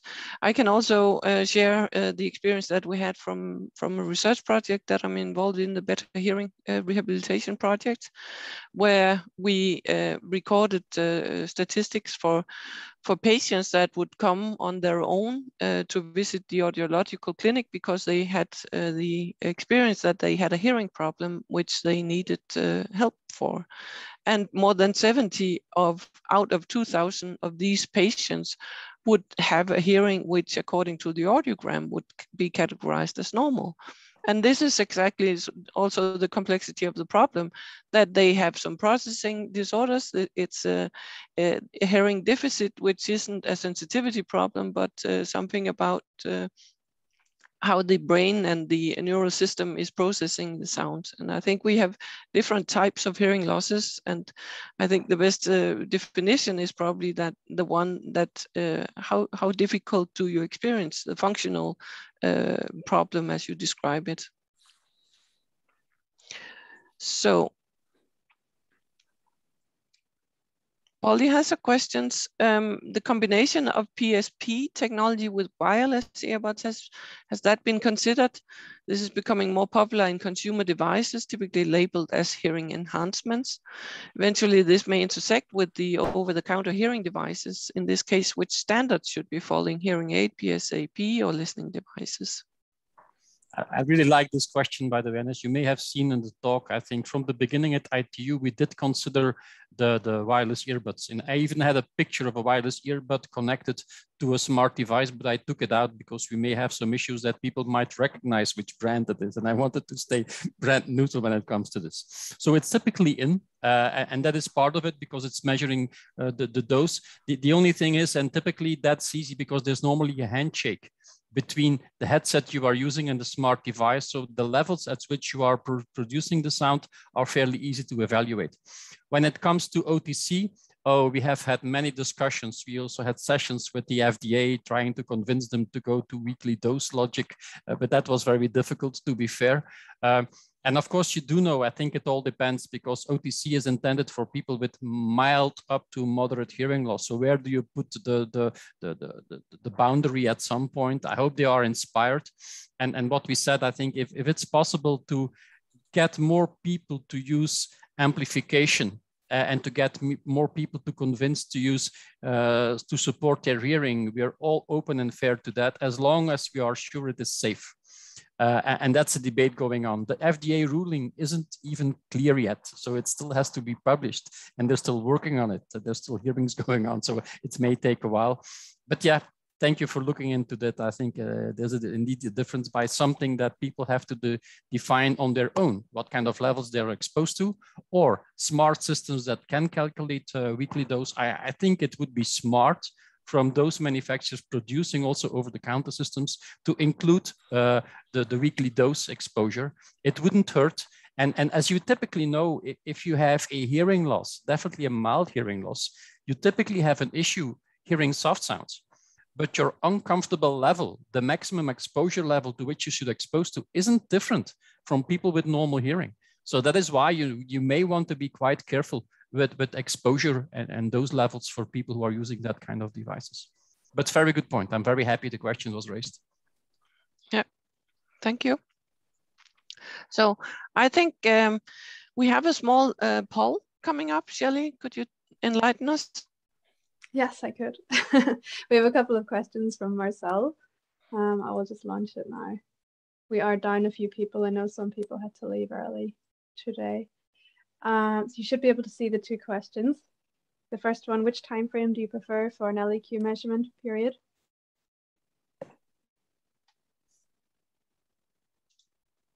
And number two, are you familiar with the DBC limit? I wonder how many live engineers we have out there.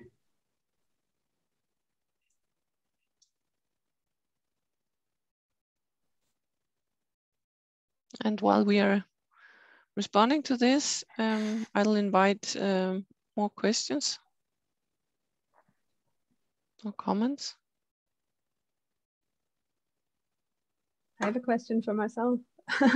Why did you ask these questions? Is it common that people, you said they don't measure as long as they should? No, the question about the time frame is part of our worldwide survey, and it's always interesting to do some question like this in a poll. And the use of the DBC as a limit is I think, very important for the next 10 years at live events. Not only for the neighbors, but also for the ears of the audience.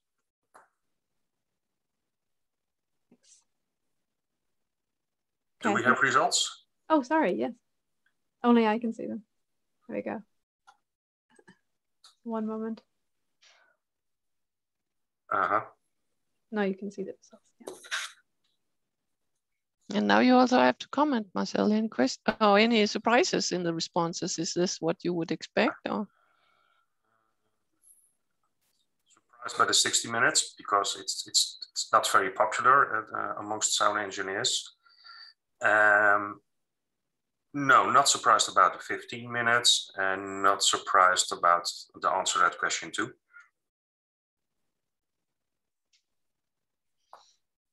Okay. Thank you. Will stop sharing. I'll send you these. Good. We also got the answer to the question, how many live engineers are on the call? It's 11. Yeah, exactly. That's true. So I had a little bit of a speculative one because the exposure of a given individual is sort of a little bit placed into the category of whose responsibility it is. So if you're in a work environment, it's the occupational health and safety and the employer and certain standards and rules. And if you enjoy music riding home from work, it's your personal device and how it might inform you. And if you're at a live event, it's our studio engineers and our live engineers and so forth. And it seems that we might actually be selling, our hearing 3 times during a day, because we all assume that we have, a full capacity of exposure, whereas we might actually have 3 types of exposures to relate to. Do any of you anticipate that we will have sort of a way of mixing this in the personal devices, which could monitor, and you could actually digitally feed some information onto the device of what kind of exposure that you take with you from your work environment to the leisure time? I don't know who wants to. I have an answer to your first sentence when you opened. Who is responsible for the sound level? There have been some court cases, for instance, in Germany, and most of the time it's always the promoter to blame. He's in top of command and he's responsible. Currently, I'm doing a research with a consultancy firm in the Netherlands called Berenschot for the Dutch Ministry of Health, Sports and Welfare. And the question is very actual because we think it's a chain of people and companies who is responsible for it. It will be published. It's a government project, I think, in 3 or 4 months. And that will answer the first question. But I'm not into the devices. So that's, I think, for Mark. Yes, thank you. I would happily talk to that because it's the dream scenario that we would be able to combine different exposures with different devices and different situations. Because right now, our concern is that we are in fact underestimating exposure big times. Because if you calculate for a weekly dose and you only calculate when using a specific device with your specific headphones, you're underestimating it and you give people a false sense of doing well. And that is a risk factor at some point. And there are some discussions going on. You may be aware that there is this Apple survey analysis that they look into with Apple Watch and other devices, looking in your overall daily exposure at different situations. And maybe this is a solution that a smart device's microphone could be active in capturing. There are a few issues though, because like it's illegal to have any application run when you're using a telephone call. Because they are afraid that you may be listening into calls and doing stuff you shouldn't do at that moment. So there are a few limitations in this, but I think that is something that would make sense because let's be fair, that is one of the issues. Some of the manufacturers of headphones are looking into this because they say that in fact, if you have a smart headphone, they typically reconnect their headphone to multiple devices. At least that would also play a role, but it's a tricky part. And what do you do if you have a gaming console? Do you combine that as well? Now, what is happening if you go to a live concert? How reliable is it? So I think it's good that we're trying to achieve that. We're not there yet, but that should be the ambition, that we have a better view on what is happening. Now, having said that, I have a question for Marcel and also for your question you have raised in the poll, because we are limited by the fact that at WHO, we can only use evidence-based information to develop material and to develop guidance and guidelines. And the issue is that there is so little, and you said it yourself, there's close to no evidence base on what DBC levels are doing to your hearing. So how can you define guidelines and how can we use that? Because it is used in different legislations and regulations. But the evidence based on what is doing to your hearing is lacking for the time being. So what is your idea and how do you suggest we use this? You're completely right, of course. The current national limits on DBC are just made up of a dBA plus 15. Because usually at dance music and average, we see a plus 15 at the louder bass music. So everybody happy, but we're not aware of what's happening in 115 or 117 or 119 or 121 dBc. We don't know that. And there's always the question when measuring low frequencies, where should you measure? Do you have indoor something with small rooms and standing waves? What will be your measurement protocol? Should you average about many points and that sort of thing? So those are questions which are not answered yet. Thank you. Okay, any other questions or comments? And thank you for your response, Mark. The technical solutions that might help feed data into the various exposures. This is of course relevant, but you could also maybe take the analogy that we had earlier with the accounts that, you have your own personal account and you spend money by buying something here and there. And we don't currently have a personal account on where we're spending our hearing. And it might not require intelligent sensors. It might just need to include information we already have. If we're in a noisy work environment, maybe there is an estimate for the daily exposure, and then you can feed sort of a crude average number into your health app and into your account. So I was thinking about whether this is something that we might also have some ideas and inspiration for. To be fair, I think right now our biggest challenge definitely for venues is to motivate people to wear their hearing protection, because 15% at the highest, this is crazy. I think it is so low, and that's all nice and fair, because event organizers have to distribute hearing protection, but the users don't need to use it, right? So and of course you can say, this is my freedom. I don't need to use my hearing protection. So we need to find very kind ways of convincing them to do that. And I think there are some links to that, right? So how do you use protection against psoas? I think that's the closest you get to health campaigns that can say, what do you do to keep having fun without having running into danger? Sorry for the wording, but that is probably something to look into. It needs to be a positive story.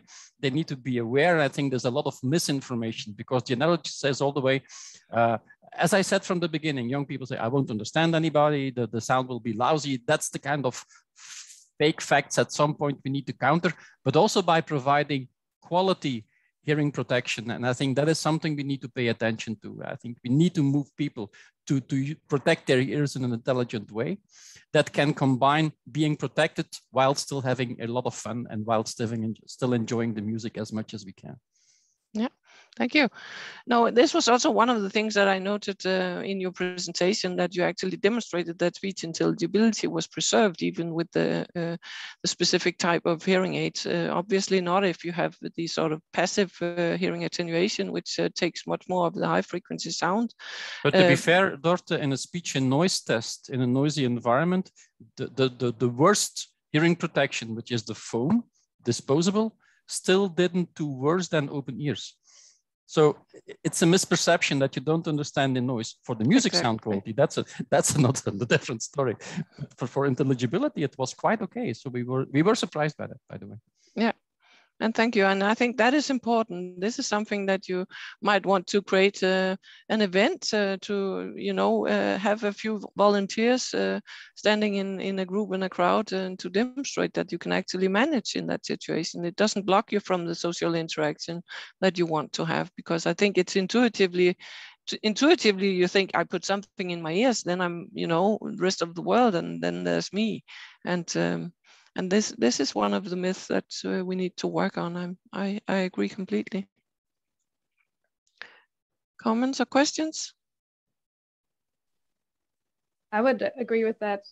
I've had some very skeptical friends, music fans, and when I actually got them a pair of decent earplugs, then they, you just get used to it, and then it's just what you do automatically every time you go to a concert or a loud place. Sometimes I even have, now because I'm a bit paranoid about it, I wear them in like just a bar or a station, any kind of noisy place, and it really doesn't stop me. I can answer my phone with earplugs in, or I can just function. And it really, noise is also stressful for the body and the brain, so it's a good idea. There's by the way also another myth that musicians can't play music correctly if they're wearing hearing protection, and that is not true. I think there's been multiple studies and experiences that if you have quality hearing protection, in fact, the way you play your music, the way you sing isn't worse at all. It just needs to be, you need to get used to it. That is true. But typically they even did experiments with smart pianos, checking how the piano was played while they were using quality hearing protection compared to none. And to be fair, if you're experienced, you're doing just as well. But the logic is that you have to have open ears to be able to play music correctly. That is also not true. And I think in our Make Listening Safe technical group, there's a lot of, and stakeholder group, there's a lot of musicians now and people from the music industry. And it's a challenge. But and on top of that, the worst instrument to harm your ears is mostly your own instrument, because that's the one that is closest to you, by the way. So I think protecting your ears is working well. Yeah, thank you. So any other comments or questions?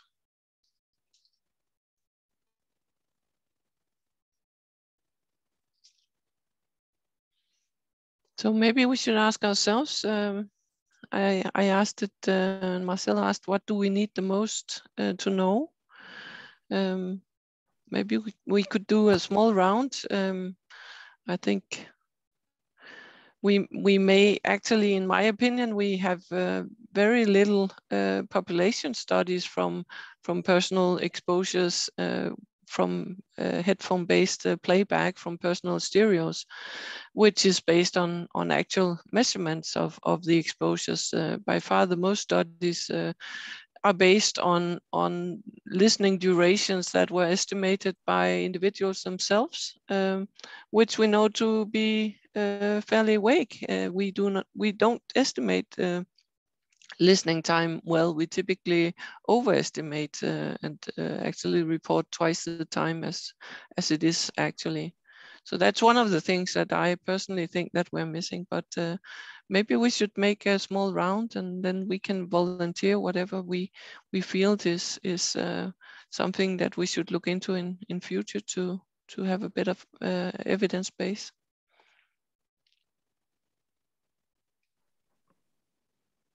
Well, for myself, the main question for next year is the proper measurement protocol, because when you measure at the loudest point in a venue or at a festival site, you protect the one person who is standing maybe 1 or 2 meters from the barrier, and at the back of the audience, the level is much lower. Is that a good decision, or should you compromise by measurement at front of house? Yeah, thank you. And Mark? And for me, really, it's still bridging the gap between existing legislation, where concerts are, for lack of better, treated as factories, where you're supposed to reduce the noise because you want to live next to the factory for your entire life. That gap between what is currently available to use for legislation versus what we've discussed here today and the work that Make Listening Safe is doing is hopefully there to help replace the challenge of treating a concert as a factory, because you cannot. We produce noise as the product, so you cannot by virtue govern us under the no noise please rules, right? And that's really the key challenge here, is to change the framework for legislation to a point where you can make meaningful, pragmatic rules and guidelines for this industry to keep entertaining the millions of people that we entertain every year. Yeah, thank you. I think from my side, the thing we need to do most is how can we really create good awareness raising? How can we have campaigns that can really make sure that the public starts to insist that the concert is safe, and the public also starts to protect their own ears and being aware about it? I've seen things changing, right? Because I live in the Flemish side of Belgium, where the sound limits were already implemented a long time ago. In the beginning, you saw very interesting behavior. You saw music groups being very noisy and saying, well, forget all the limitations, forget the minister, I play as hard as I like because it's our freedom. And now we see a huge change, because the public is saying at that moment to the audience, who are you to damage my hearing? I want to enjoy your music, but I don't want to ruin my hearing. And I think there's a change coming, and you see in those countries where policies are being implemented and where they see these guidelines are being used, you see a shift of mentality, and hopefully the musicians can be convinced to really promote safe listening in a good way, and also removing all the myths. There's a lot of misunderstandings there, and that's what I hope we can do, because that is the main challenge, to convince the users and to convince the audiences is what is happening. Because I'm not too concerned about the sound engineers, because a lot of them do fully understand what this is all about. And typically the question is always, who is calling the shots, right? Is it the sound engineer that will define what is happening at the concert? Is it the venue owner that will do that? Is it the music band that is doing that? Because I hear that there are a lot of tensions happening from time to time. So let's all join forces and make things safe and enjoyable. And I think that is something that could make the difference if we do this right. Thank you. I think we're coming to an end. If anyone have some last minute questions, then I think please put it in the chat. Otherwise, I would suggest, Shelley, maybe you have do you have some final advertisements to make before we close? Advertisements, yes. No, I would like to say thank you to everyone in the panel today. It's been really interesting, and I've personally learned a lot as well, even though I'm an audio engineer, but I didn't learn these things in my education. So thanks a lot. I will do my best to share the Make Listening Safe's activities and reports and all of this. We will try our best to do that and spread it across the audio industry in Denmark. And yeah, we have some other webinars. There's almost one a week, and next week it's perceptual audio evaluation. So if anyone would like to join for that, you're more than welcome. And yeah, the recording and the presentations from today will be sent in an email afterwards, as well as a questionnaire. So it'd be great if you could fill that out. Yeah, I think that's about it. Thank you so much. And thanks to Dora for being our moderator today. Well, thank you for being allowed to do that. Just interesting. Yes. I don't know if it's appropriate, but I could mention that next year we will host the Baltic Nordic Acoustical Meeting, which in 2022 is raised to an Euro Radio conference. So it's actually a conference for all the European acoustic associations. And you have to cross your fingers as well. That we can actually attend a physical conference, where we can go out and have a beer and we can talk. We can help introduce our young ones to seniors in the field and make networks grow. So, and more information is coming to the national societies, obviously. So, great. Which month? Which month will that be? This will be in May, from the 9th to the 11th of May. There's a call open actually, or it isn't announced yet, but we are open to suggestions for structured sessions, and we could make a Make Listening Safe structured session if enough are interested, and to follow up on the efforts and present some of the results from practice if any of you are interested. This goes also to the audience. I don't know who's hiding in the audience list. I haven't had time to check, but for the Danish Sound Network and all of its companies and individual participants, it might also be relevant. I would also like to take the time to really thank all of you to make it possible to promote Make Listening Safe. We're so happy with this Make Listening Safe session. Danish Sound Cluster, all the people involved, Dorte and the team, and also all the attendees. Feel free to reach out to us. I think we need all of you to help us to promote it. It's a big challenge, but I'm sure that the people on board here are the ones that are already converted and know about it. So looking forward for all, and thank you so much for organizing this. Thank you. You're so welcome. You have to take that one, Shirley, back to the Danish Sound Cluster and the working groups. Yes, I will. Thank you very much. Yeah, that's it for today then. So hope to see you guys soon for another event, and have a nice evening. Thank you all. Likewise. Thank you. Bye. Thank you. Bye. Bye. Bye. Bye-bye.